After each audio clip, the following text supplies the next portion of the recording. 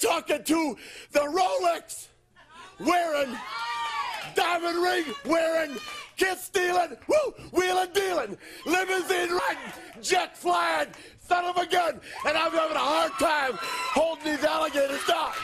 Woo!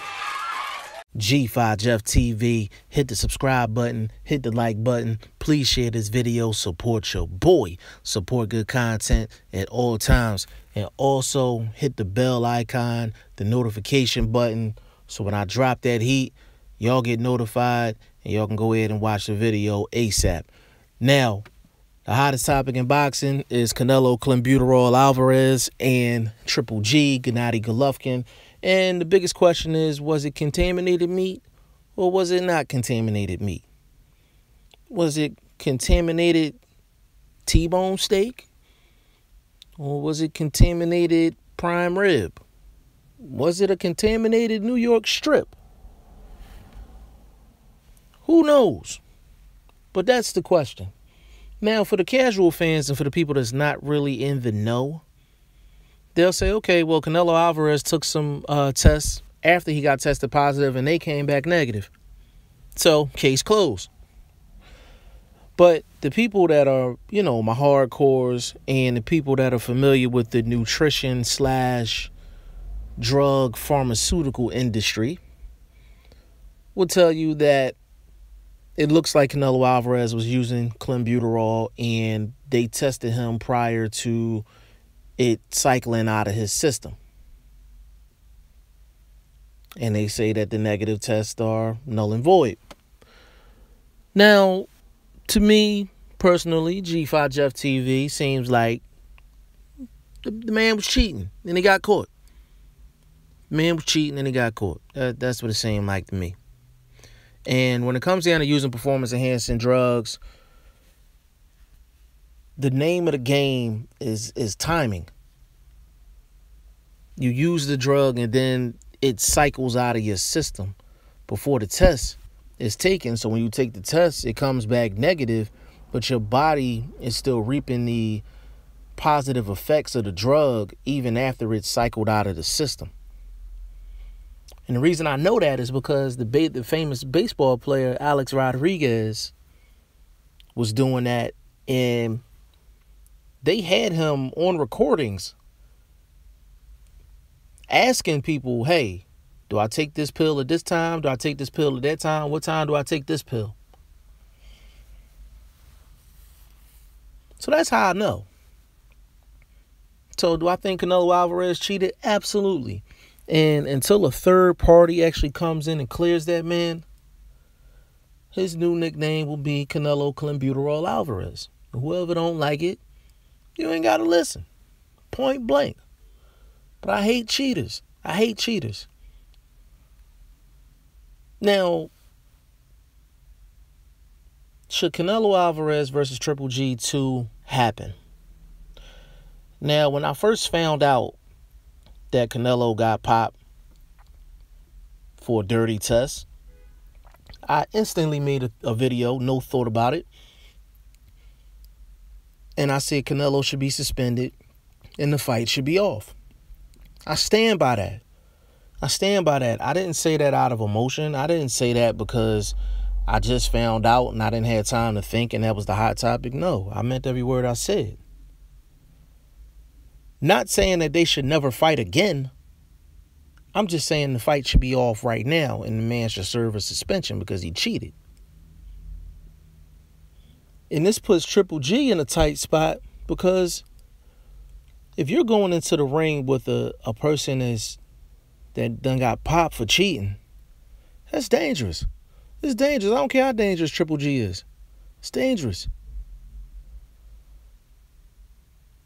You know what I'm saying? The only way I would say these two should fight is let Triple G use Clembuteral too, and then let them just go in the ring. Let it be an even playing field. If Canelo Alvarez is using Clembuteral, let Triple G use that shit too. You know what I'm saying? But if it's not that, then Canelo should be suspended and the fight should be off. Point blank, period. Now, when it comes down to it, if this fight is canceled, And the only way you know the suspension is actually real with Canelo Alvarez is unless they start refunding tickets and stop selling tickets for the fight. But if they're still selling tickets for the fight, then you know the suspension is not real. And that's just point blank, period. Now, me personally, what I think should happen is there is a fight available. And that's Triple G, Billy Joe Saunders, for all the marbles at 160 pounds. Now, Triple G stated initially that he wanted to fight for unification. He wanted unification. Give me my belt. He wanted unification. And ever since Canelo came along, he stopped talking about unification. He already got the one Canelo fight. He already got that payday. Canelo Alvarez, that fight going to be there. It just can't be there right now. So, I think Triple G should fight Billy Joe Saunders for all of the marbles at 160 pounds. And if he wins that fight, now don't get me wrong, that's a bad style matchup for Triple G.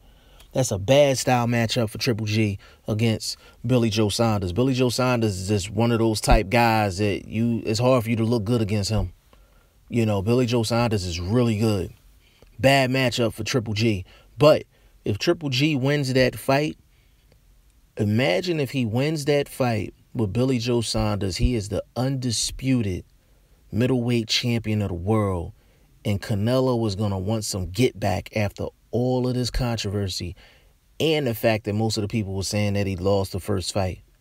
So now you're able to go into negotiations with Canelo Alvarez. You have all of the belts. You have all of the clout. You have the public behind you.